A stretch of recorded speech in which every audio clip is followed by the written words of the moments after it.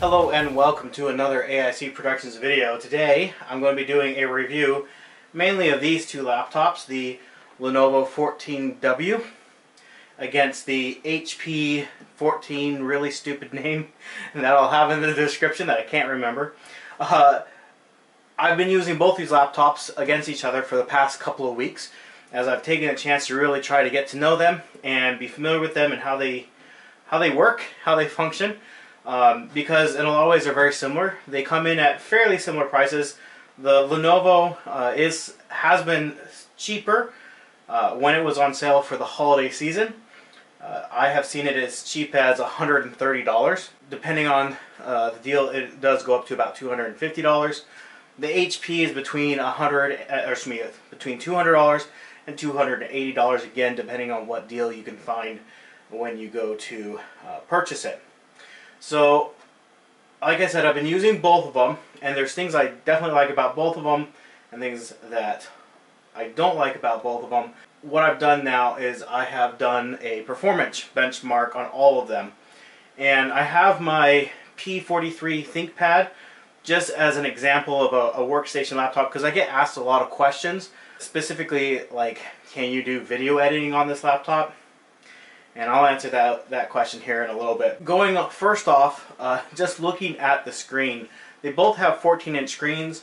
The 14W is a 1920 by 1080 screen, whereas the HP only has a 1366 by 768 resolution screen. This is HD, this is full HD, and it is an obvious difference in resolution between the two. You can fit a lot more on the 14-inch screen of the Lenovo versus the HP. The Lenovo also has a matte screen, which I prefer much more to the more glossy screen of the HP. It makes a big difference, especially if you're outdoors or if you're in a room with bright lights. You'll get a lot of glare off of the HP that you simply won't get off of the Lenovo. As far as the keyboards, this is one where I actually prefer the HP keyboard ever so slightly more than the one on the Lenovo. The reason being are the arrow keys. The Lenovo has the page up and page down right above the number keys, or excuse me, the right and left keys. The up and down keys on both of them are significantly shorter, and that to me is a mistake. I hate that design personally. It makes the arrow keys kind of frustrating to use, especially if you're doing any kind of gaming or any work where you're using those directional keys much at all. Other than that, the keyboards have a fairly similar feel to them. They're both okay to type on, nothing to write home about, but definitely in the usable category for typing. The touchpad, the win goes to the HP, simply because they both have very similar sized trackpads, but the HP does come in with two physical buttons. That's a personal preference for me. I miss having the physical right and left click on the touchpad. The HP also has a slight raise on either side of the touchpad, so you know when you hit the sides. The Lenovo is more on the same plane. So there is a ridge there, but it's a lot more noticeable on the HP when you're using it. Neither of them have very good palm rejection. It is there and it kind of works. It's just on more expensive machines I've found that to be better. Now let's talk a little bit about performance. The Lenovo has the A6 processor.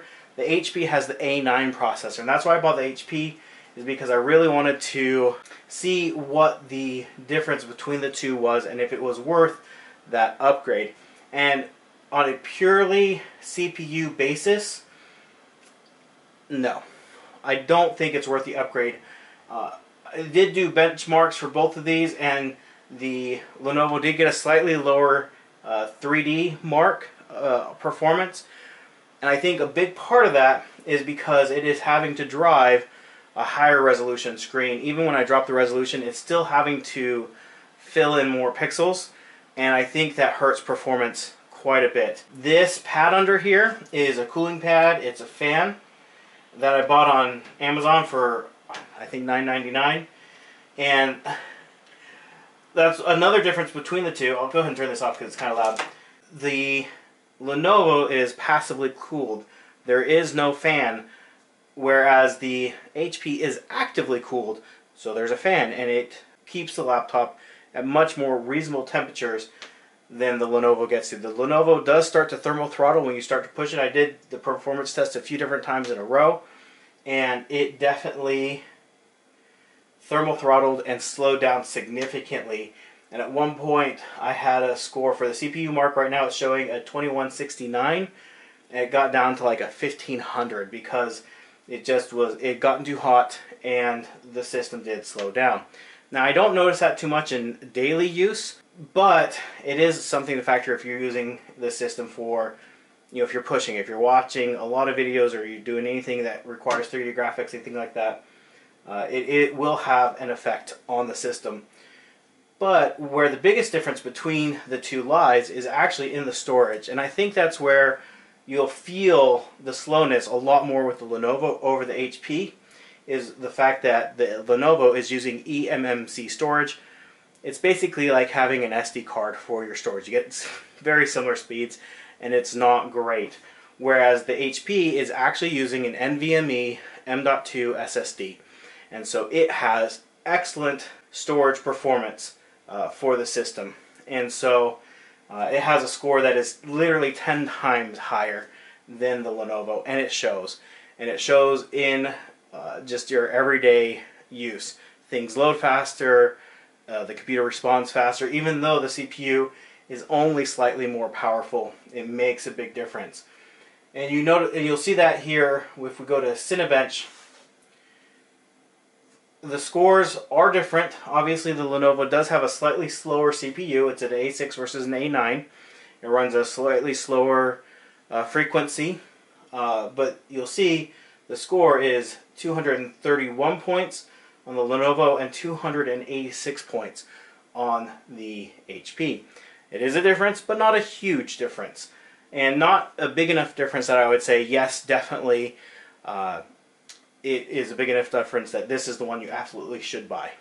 But what the difference is the fact that this one does run the M.2 storage. You can upgrade it, where this one you cannot.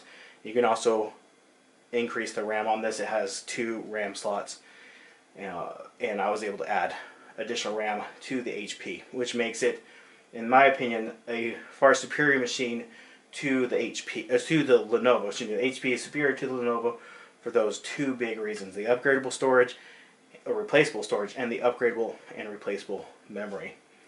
I still really like the Lenovo, and if you can find it for that sub $200 price mark, especially that sub $150 price mark, I would recommend this laptop every single day of the week. And we'll do some gaming on it in another video. This is just more of a benchmarking video and overall performance of the system. Whereas this one, the HP, if you can find it under that $250 mark, is definitely gets my recommendation. Once it gets close to that $300 mark, it starts to get into the category where you can find some i3 processors and things like that. So I struggle to recommend this one above $250. Also, at that price point, you're looking at being able to buy some used laptops that are very good quality and very good performers for that amount of money in very good condition. One thing that the HP also has over the Lenovo is it has more ports. It has mainly an Ethernet port on there, and so I'm actually going to be doing some LAN parties here in the coming weeks with some friends, and so this one will get used in that party, and this one won't, because even though they're older games and play on this laptop just fine, I can't connect to a network. Everything is going to be over LAN and not Wi-Fi, and so we're going to be using this one in that. The reason why I have my ThinkPad, like I said, obviously it's a much, much higher end machine. People ask me all the time, like I said, can I edit on these? Can I do picture and video editing on these? And the answer is yes, you can, but would you want to? And my answer to that is probably not. So with the Lenovo, I started the Cinebench benchmark running, and I thought, oh, I should grab my Lenovo and do performance benchmarks on that. So in the time it took me to do the Cinebench on the Lenovo, I was able to boot my ThinkPad, run Passmark, have it give me an error after it was done, go and update the drivers, run Passmark a second time, and run the Cinebench benchmark, then go have lunch with my family, come back before this one was done. It takes so long. It was at least 45 minutes to an hour to run the Cinebench benchmark on these two laptops. No joke, it took forever to run. Where on the ThinkPad, it was 10 minutes. You could do video editing on these, especially with the 1080 screen of the Lenovo. The problem is, once you actually go to render it or anything like that, the overall performance is so slow, you have to factor in how much is your time worth. And the fact that with the ThinkPad, I would be able to edit 2 or 3 videos in the time that it takes to render one video with one of these, that to me makes these not worth it for that task. These are not the right tools for that job. You definitely want to be looking at, you know, a newer used computer with a Core i5, i7 processor that can handle those tasks a lot more. These are perfect for people who are checking YouTube, checking Facebook, responding to emails, you know, those basic web tasks. You want to play some older games, you want to play some emulators, perfect for this. You're writing a lot of Word documents, you need a battery that lasts you all day long. I haven't done a battery test on this HP yet, but it has a fairly significant battery life. I think the Lenovo is better on that.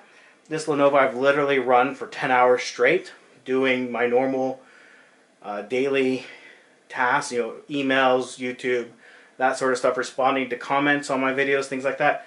10 hours, no problems on the Lenovo. My P43 does not get anywhere near that. Probably closer to like that 4 to 5 hour mark if I'm not pushing it. But it's obviously a lot more powerful machine. So it really comes in what you're going to be doing. So if I know, like this holiday season, I had a day where I was working from home and I needed to be able to be away from my desk with family but still be able to get work done. And so I took with me the Lenovo because I was able to type, respond to emails, and do all the things I needed to do for my work without having to be near a charging port or have to rely on my charger. I could go from room to room watching kids and being with family, things like that, and still be able to work. And I could not have done that with my ThinkPad. Again, I didn't do that with this computer because it was the day I was using this one. So I will do a battery test with the HP. In fact, if you're interested, I'll do it with all 3 of these laptops here in the next few days. Just let me know in the comment section. So again, that is just an overall performance review of these 2 laptops. A little bit of insight from the P43. And I will be doing some gaming on these in the coming week or so.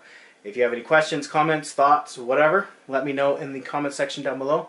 I'll do my best to answer those, and I hope you have an amazing day.